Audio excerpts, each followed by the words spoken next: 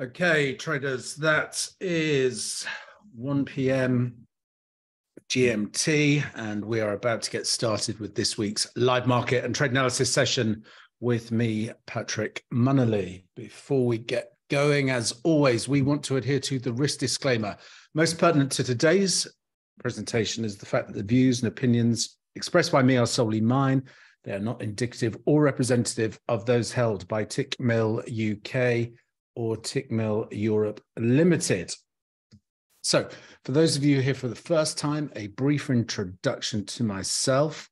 As I say, my name is Patrick Munnelly, and after I graduated from university, I joined a City PLC consulting firm. I left with some colleagues and went on to successfully co-found and exit a consulting startup, which was focused on C-suite executive search for technology businesses. Essentially, I had a front row seat to the dot-com bubble, witnessing people make and lose a fortune in the market, sometimes quite literally overnight. So I decided to explore my curiosity for markets with some capital to play with and some time on my hands. I started day trading the S&P 500, or probably more appropriately at that stage, day gambling.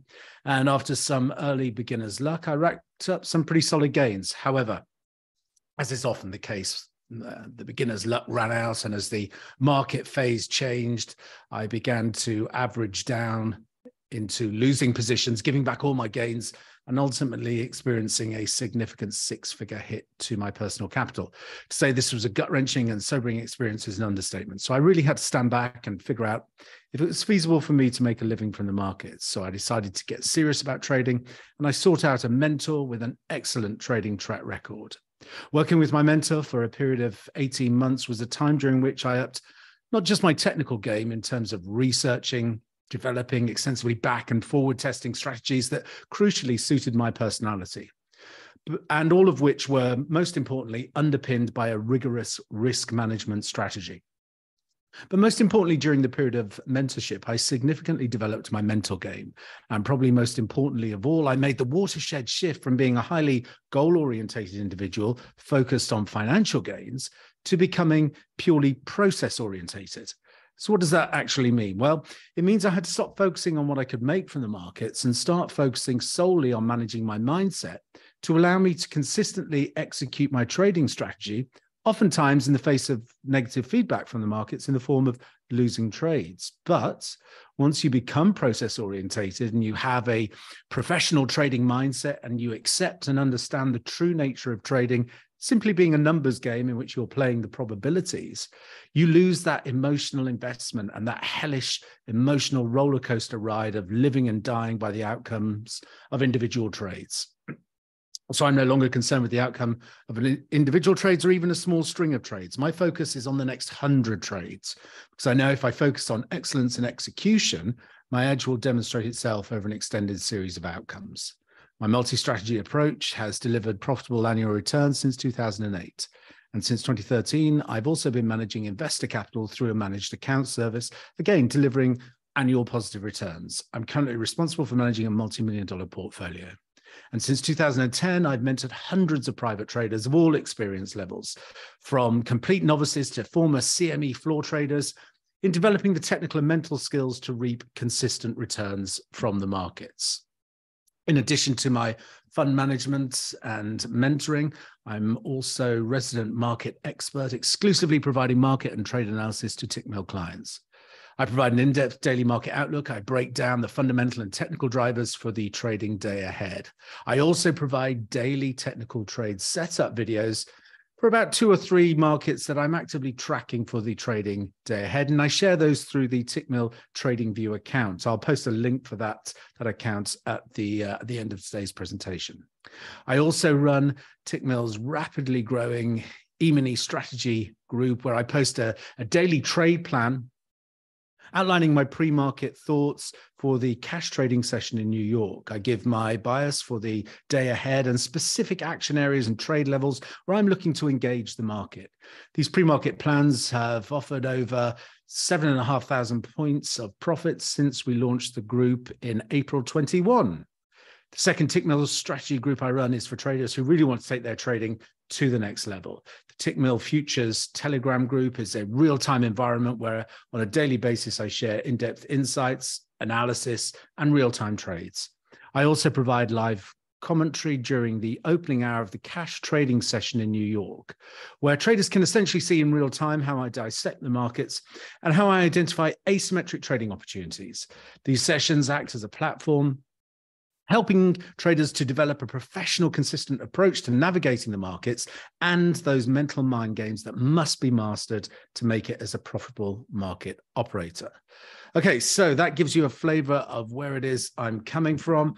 Let's jump into today's material. I would say if you have any questions during today's presentation, or with specifically to any of the charts I cover, or trading questions in general, I would ask that you just drop those into the chat box. And at the end of the presentation, I will come back to them and cover off any questions that are posted there. Equally, if you have an instrument that you're interested in that I don't cover in my presentation, you're welcome to drop that into the chat box as well. And I'll give you a view on the charts at the end of the presentation. So let's jump into the charts for this week. And we are starting, as always, with the S&P 500.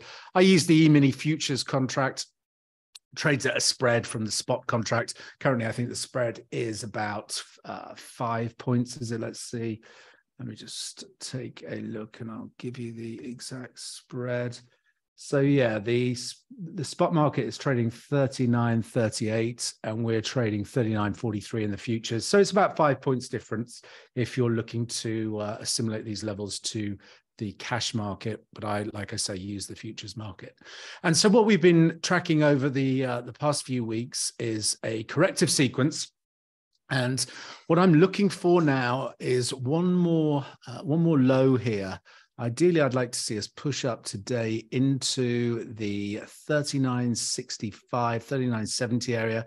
From there, intraday, I'd be looking for bearish reversal patterns to engage on the short side. And what I'm ultimately looking for is a test down towards this 3,900 level.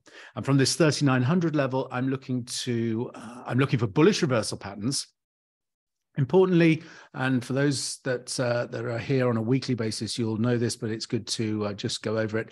I'm always keen to identify momentum divergence. So when I'm looking to enter a trade against the current dominant trend, and obviously when I talk about trends, the reality is trends exist on time frames. You know, you can have an extremely bullish 1 minute chart and you can have an extremely bearish 15-minute chart. So don't get caught up in the idea about, you know, trading against the trend, etc. What I'm ultimately looking for on the time frame I'm trading is some momentum divergence. So if I'm looking to play a move that is counter to the current trend in the market, what I want to see is a loss of momentum, i.e., it's taking more effort in this instance from the sellers to make new lows than it has done in terms of price making previous lows. So that for me on the charts is identified as divergence with the momentum indicator I use, which is called a psych indicator. It is essentially just an enhanced version of the RSI. So no voodoo or holy grail here. It is just a slightly tweaked version of the RSI. I also have it colored. It gives me a better visual straight away. I can pick up where I see momentum. So at this stage, like I say, any move into this 39.65, 39.70 area, I'm looking for bearish reversal patterns. I want to see one more low down into this 39.10, 3900 area. And then from there, I'm looking to engage on the long side. Now, when I say I'm looking to engage on the long side, I'm not necessarily talking about holding a position for days or weeks. I'm generally, when I use these intraday 4-hour timeframes, and personally, when I'm trading the E-mini S&P, I'm using much lower timeframes intraday. But I'm looking for a move essentially that will first and foremost test what I call, or what is termed, the high volume node. What the high volume node simply refers to is over the time period we're looking at here. So we're talking about the beginning of December 22, obviously up now until the beginning of March here. So over this time period, the highest amount of volume has traded at this price. That's 39.91. So when I engage on the long side, my immediate target for the trade is going to be essentially a reversion back into that high volume node. That's the first target. The second target is going to be this pitchfork. You can see I've overlaid a pitchfork here versus the current swing structure that we've got. So that would take us into the 4,000 level. So that for this trade, for this setup that I'm tracking at the moment, that's what I'm looking for. So that's and obviously if we don't find buyers here at the 3,900 level, then I'm certainly going to be starting to think about the idea that we're going to extend further to the downside, and we're going to be retesting the key support area back into the 3788s. But for now, 3,900 is where I'm interested in establishing long positions. 3965, 3970 is where I'm interested in establishing intraday short positions, looking for that downside target. So let's move out to, and I would just, for those that are here for the first time, on the weekly time frame, I'm tracking this setup here. So I use what I refer to as equality objectives. It's in Elliott wave terms, it's either the ABC structure or the WXY structure. But essentially what I'm looking for is price to move in equal legs. And that's going to give us a target to the upside of 44.65. So that's my long-term target whilst we hold support at that 37.90s, just to let you know what I'm thinking about long term. Moving to the NASDAQ, similar idea really to the S&P. This is I posted this this chart earlier in the week. This was the setup I was looking for on Monday. I was looking for a rejection at the pivot, and I moved down into test our equality objective, 11,865. We've got that test, little 4-hour pin bar reversal there. Got some momentum divergence. So what I'm looking for now will be, let me just remove that. I'll show you the setup I would look for here in terms of establishing longs. So what I'd want to see here is a close through that little, this internal channel here. So any close now on a 4-hour basis through 11,900, I'm going to look to engage on the long side. And as with the S&P, my first target is going to be what I imagine would be initially a three-wave corrective move. You've got to think all trends or all impulse moves start as corrections. And we would be targeting initially that weekly pivot there and the high volume node back into 12,106. From there, then we'll see if buy-side momentum really does kick in and we are the correction is complete, and then we'd be looking to target the trend channel resistance, this corrective channel that we've been in. So back up to 12,600 will be the next objective. But obviously by the time we get into this high volume node, I certainly want the trade to be risk-free, take the risk off the table, and trade for that upside objective. Moving to the Dow Jones, the Dow has a structure here. Posted this chart as well at the beginning of the week. I'm looking for another low in terms of the Dow. This drawing that you can see here on the chart, I posted this on Monday, and you can see we've tracked it pretty well so far this week. I'm looking for one more push to the downside. The target area for me is this equality objective. Again, when I'm talking about equality, all I'm simply referencing is this swing versus this high into this low. So it's equal legs. So we're looking for a test of 32,000, just above 32,000. And obviously what we're paying attention to is we want to see, as price makes that new low, we don't want to see a new low in terms of the momentum study. As long as that setup is maintained, we watch for bullish reversal patterns there.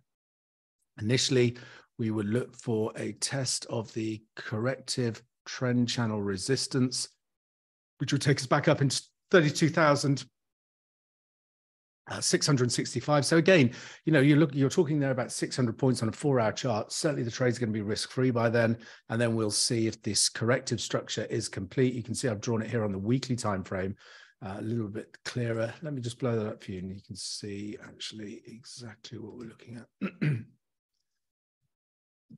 So this is the impulse leg. This is the correction ABC, 32,000, and then we're looking for that upside extension, and the higher time frame target will actually be up into this trend channel resistance coming in 34,430s. But we don't get it carried away. We're taking it step by step. If we're entering a trade on the 4-hour time frame, we're identifying those 4-hour targets, but we've always got in the back of our mind those higher time frame objectives as well. Let's move to the DAX.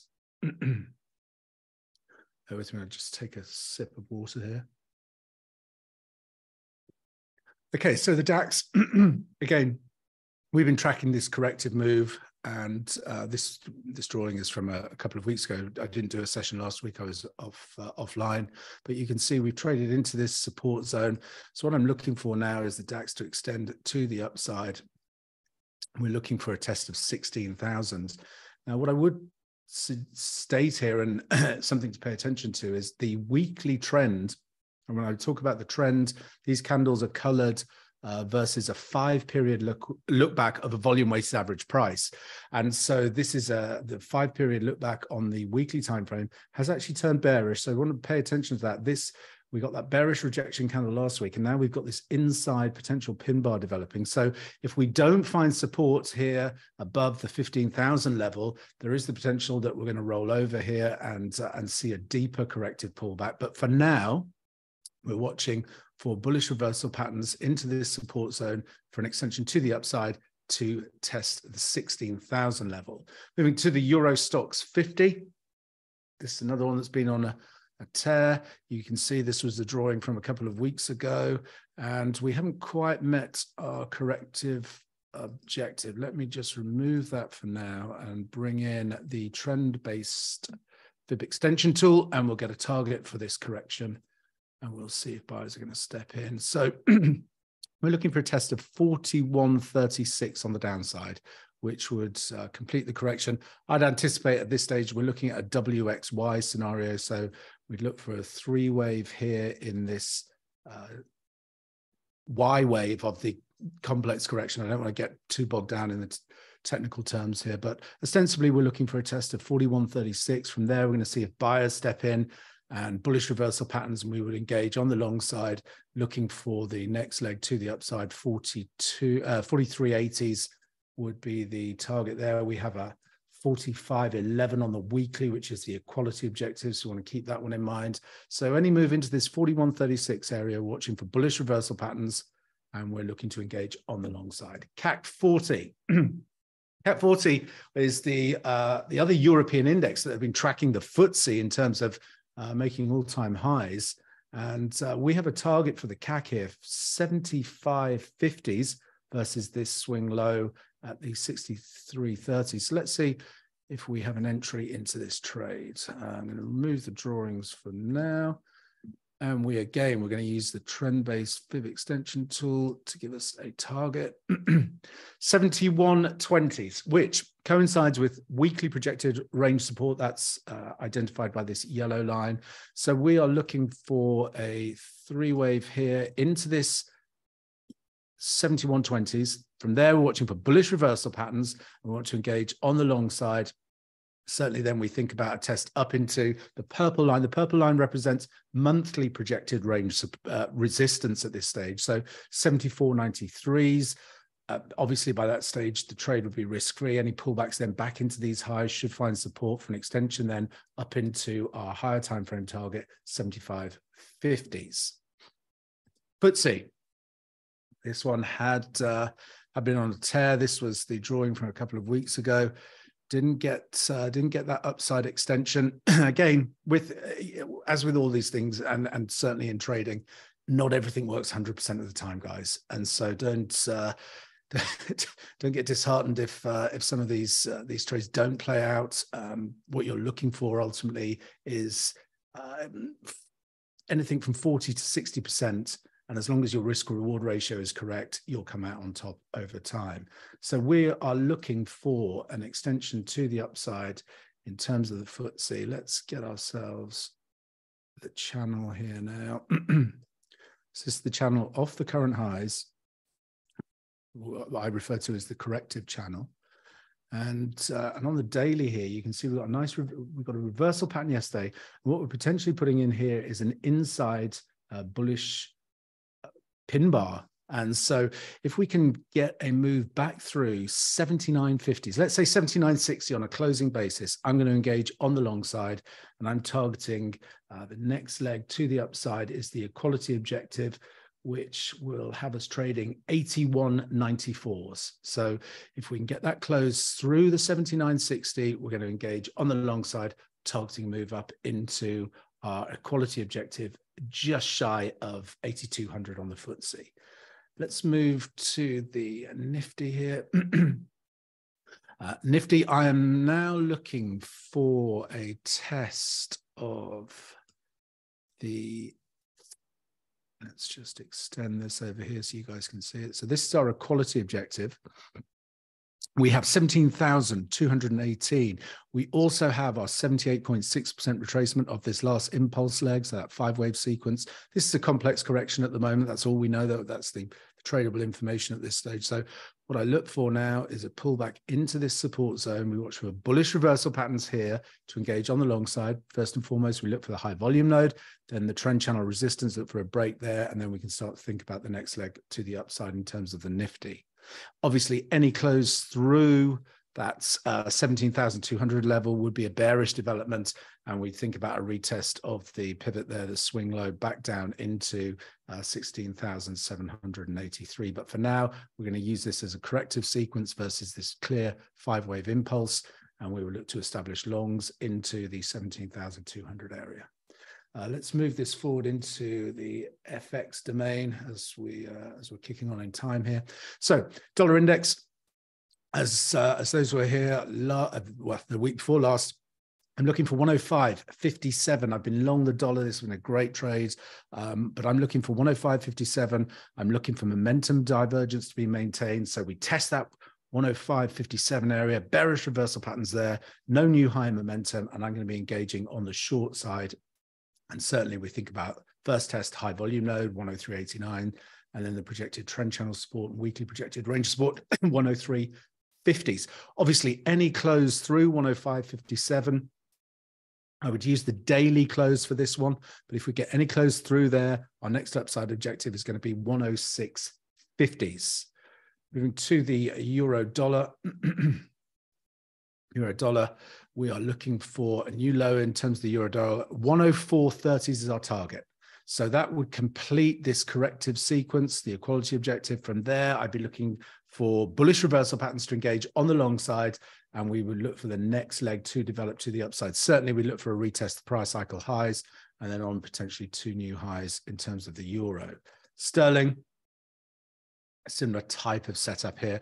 Versus this swing high here, we have an equality objective, 117.80s. And again, from there, bullish reversal patterns, and I'm going to engage on the long side. That should broadly coalesce with the idea of shorting the dollar index above that 105.50 area. And then we are looking for a test into weekly trend channel resistance, 126.80s in terms of sterling. Dollar yen, coming close to our target zone here, 137.20s. We do have momentum divergence in play here. So as price is making new high, you can see this almost in real time. We are watching for rejection here from 137.20s. As long as we don't get new high momentum, I'm going to be looking for bearish reversal patterns there to engage on the short side.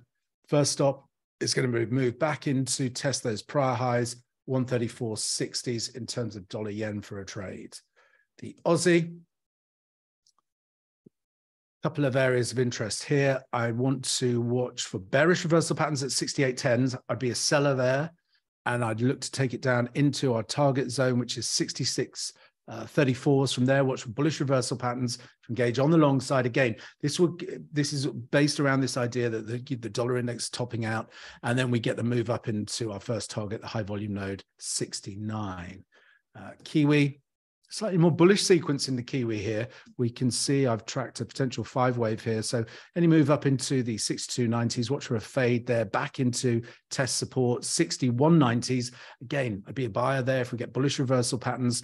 First target is going to be the pivot there at 63.80s for a trade. Gold. Similar type of setup there to the Antipodeans. Obviously, we watch for push into 1850s, 3-wave correction back into 1820s. I want to be a buyer there if we get bullish reversal patterns on the 4-hour time frame. First stop is going to be 1880 and then up to 1890 for a trade. Let's check in with Bitcoin. Bitcoin, I'm looking for a test of the 21,500 area. From there, I'm watching for bullish reversal patterns. I think that is a great entry then to get a test up into the yearly pivot, which would see us trading just shy of 27,000 there. So this one has great risk reward potential. So we want to see bullish reversal patterns in this 21,500, 21,300 area. And then we have a nice juicy upside target just shy of 27,000. What have we got to the time to? I'm just pushing the time limit here, so I'm going to wrap this up here. I'll leave you with that that Bitcoin idea. Do we have any questions, Benigo? Let's see. You have a question. Please, can you analyze gold? Yeah, just did. That was helpful. So to me, it looks constructive. What I was looking for, Benigo, was this corrective sequence. So we had this move here. We were looking for 1800 on the downside, came just shy. What did we get? 1810. That's close enough for government work. And so we are looking now for any pullbacks into 1820, 1830, bullish reversal patterns there. And I'm going to be engaged on the long side. And we want to, initial upside objective is going to be an 1880, 1890.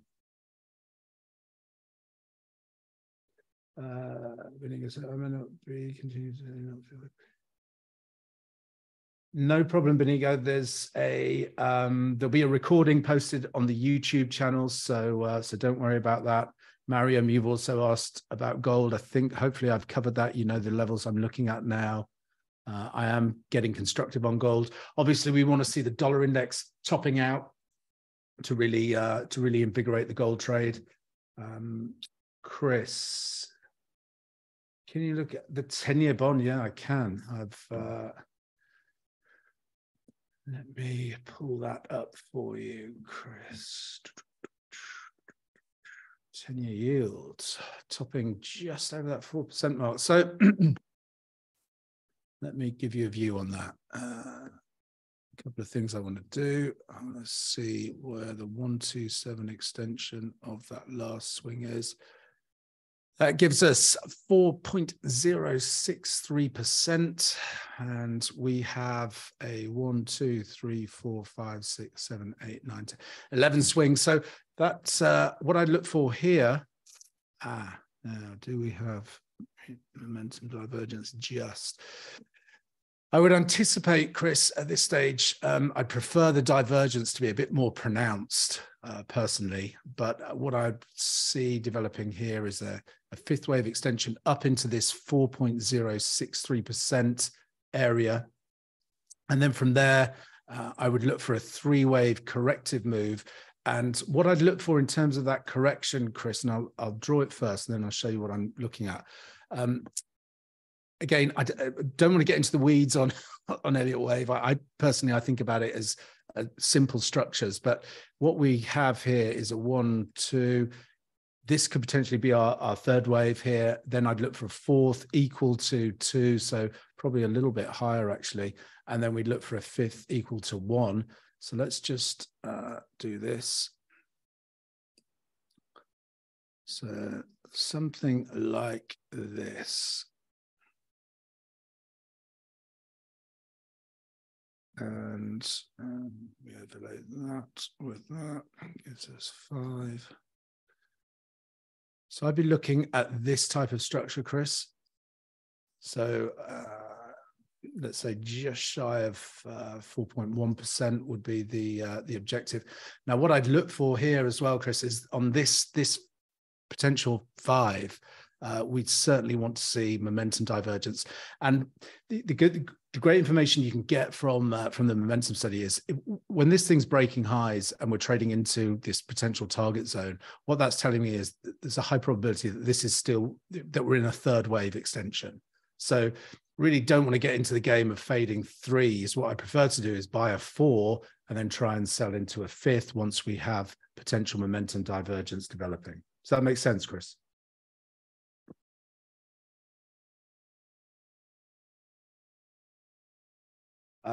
Kiwi yen. Yeah, let's take a look at that. I haven't had a look at that in a while.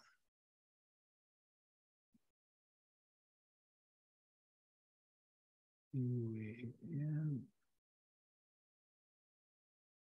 Yeah, this that's an ugly chart, but on the daily, let's pull that up.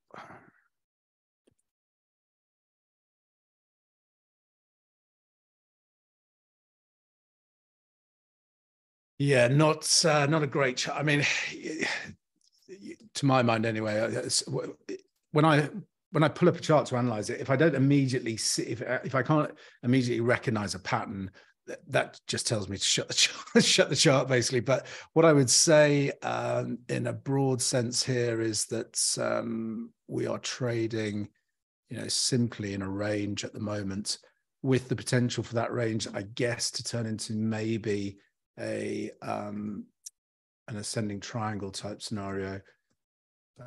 Let's see. Let me just extend that and bring this here. Yeah, so there's the potential that we've got it's developing into an ascending triangle, which triangles generally tend to break with trends. So if we zoom out a little bit here, and we can see that we've been trading to the upside. So what you'd anticipate, or what I would anticipate certainly, is that we break to the upside. And if we do, my target would be that initially that 127 extension, 90.69. So any break through the 88 handle, that would be the first upside objective there, Chris, that I'd be looking at. Yeah, potentially monthly flag. Yeah, same principle. Just looking at the slope of these slightly higher lows here, and these this steady top for an extension for a triangle break. Okay, guys, any other questions? No problem at all, Chris. You're very welcome. Can't see any other questions coming through. What I will do for those that are interested, I will drop the Tickmill Facebook group, the link I'm posting into the chat now. You just simply request access, and you can get access there to that daily trade plan. And I post some other institutional research and interesting institutional insights. And last but not least, the trading view.